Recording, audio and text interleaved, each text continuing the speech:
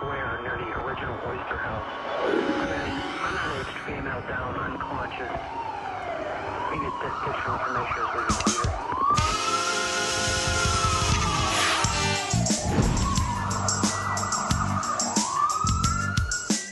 In 1967, 44 hardcore unemployed African Americans from Pittsburgh's inner city would come together to form Freedom House Ambulance Service. Freedom House reinvented emergency medicine and set the pace for emergency medical services in the United States and throughout the world.